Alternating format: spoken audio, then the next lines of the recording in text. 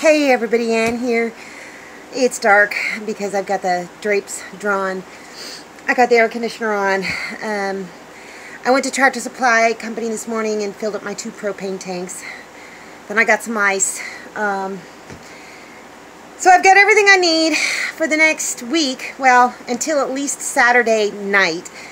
The heat indexes are going to be up 112, 115 degrees. So, yeah, I'll be going through propane like crazy. So I'm just in here taking a break. I got the entire garden watered, which is great. I took the tank out of the furthest one on the non-garden side of the tiny house, the one that has like a bunch of algae in it. So I've almost drained that. I mean, there may be 5 gallons left in there. So it takes about 70 gallons to water my entire garden, 70, 75.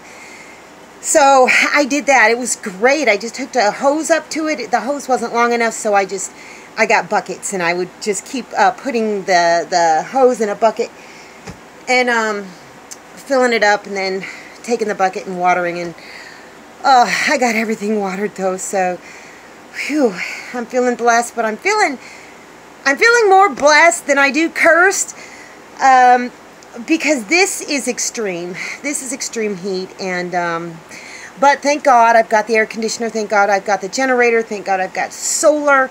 I've got water at least for a couple more days. Now I won't water tomorrow because I watered them pretty deep today, and I can't water my plants every single day. So I don't know what else I'm going to get done today aside from just stay cool. Since there's nothing going on, I'm just staying inside and staying cool because I got all my chores done. I am going to try out that stuff that I had been fermenting. It's day 5 and things are looking pretty good. It's been bubbling away. I've been checking to make sure that, well, there's this jar and another jar, I'll show you in a second, that all the stuff stays down below the surface. So I'm going to try one of these and see if it's good. Oh, I hope it's good.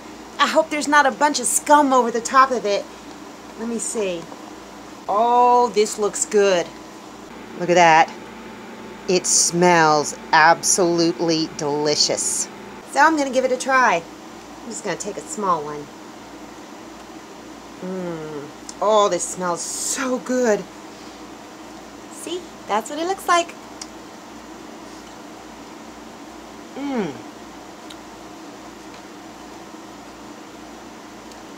They're delicious. Absolutely delicious. Oh, so good. I'm going to push these down again. The brine tastes delicious too. Oh my gosh. These, I can just eat them just like this. I could crush them up and put them in like a stew or something, or make a soup. I'm going to let them go for another day, and I'm going to test another one. And as soon as they're, I like things tangy, as soon as they're kind of more tangier, I'm going to go ahead and slow down the fermentation and put it in my ice chest. Oh my gosh, that's so good. And you know, just take that lid off, put a regular lid on it, and just put it in the ice chest to kind of slow down the fermentation.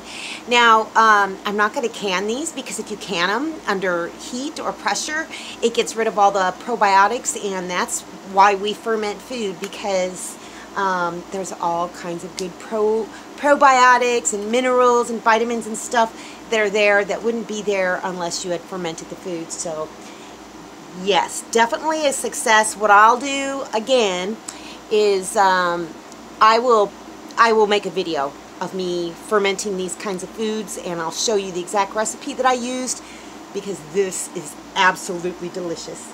Okay, let me go get the other jar. Here's the other jar. It's the summer squash that I put a bunch of other stuff in there with it.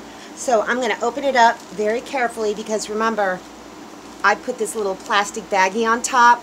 So I'm going to set this down and see what it looks like inside. Here's what it looks like. And I would have thought it would have been all soggy. Oops. Oh, delicious. All soggy and gross. It's not. It's not mushy. crunchy. Oh my gosh. This jar is done. So what I'm going to do is I'm going to put a regular lid on it, and I'm going to put it in my ice chest to keep this. Oh my gosh. Very delicious. It tastes like a yummy pickle. I put some onions and garlic and dried herbs, fresh herbs down in there too. You could put it on a salad. You could put it in a soup. I don't feel like soup right now because it's too hot. So I'll just eat it raw. I'll probably make it as a side dish when I make a sandwich or something. Or I can put it on a sandwich. Yes! I'm going to do that today. I'm going to have a bacon, wild lettuce, tomato, and I don't know what to call this. It's just basically fermented summer squash. And I'm going to do this again and again and again because it's a great way to preserve it.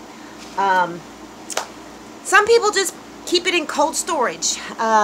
Me, there's no cold storage right now, so I'll have to keep it refrigerated so that it doesn't keep fermenting. Oh, I've got one more thing that I want to show you. See that? That's going in the Frigitator. Yes, it is. And it's going to be eaten up fast. I can tell you right now. It is so delicious. So, day before yesterday, I started this. Now, here's what I did.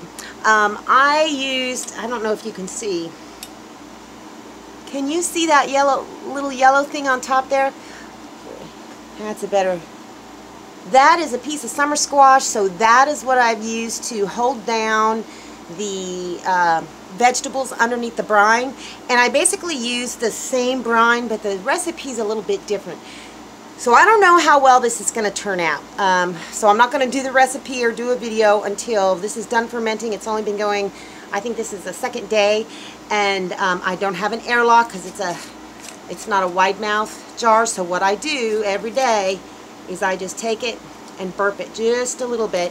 I put this on kind of loose, and you can see.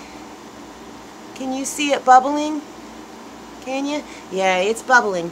And then I just check to make sure there's still enough brine in there. And here, let me show you. I took a clip yesterday of what it looked like from the top after I put the thing on. Yep, I just used a little piece of summer squash down in there. Can you see that? Fits perfect. And here's what it looks like now. It's keeping all the veggies underneath the brine, so that is just a piece of yellow summer squash that I cut to fit right down in there, so that's perfect. That smells so gosh darn good, you guys. It really does. So this has a few more days to go. It's just started. And in here, well, just some chopped tomatoes. There's chopped jalapenos. I picked a bunch of jalapenos the other day, so I chopped them all up.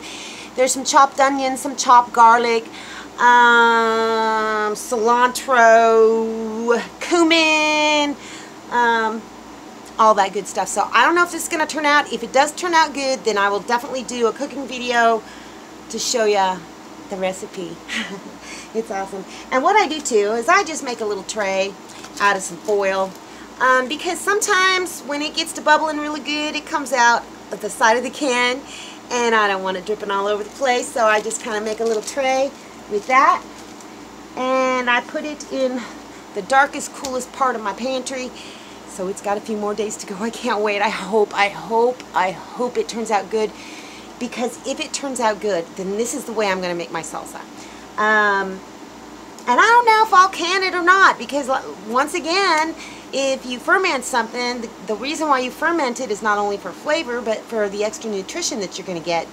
And if I can it for long-term shelf storage, it's going to kill all those microbes and beneficial organisms in there and everything, so I don't know. I'll have to think about that. But it looks absolutely delicious. So we'll see if that tastes good. So far, the first two things that I did tasted great, so I will do a fermenting video on those and the recipe and the method that I used. Well, I think I'm going to go out and check the baby chicks, make sure they're doing okay in the back of the van. I had to put a little fan back there to keep the air circulating for them, because they're kind of getting fluffed up. You know, they're lifting their wings, trying to stay cool. Gotta check the rabbits, make sure they've got plenty of fresh, cool water, because this heat just takes its toll on the animals as well. Papa's fine so long as he's inside in air conditioning. Anyway, that's all I got for you guys today. See you in the next video.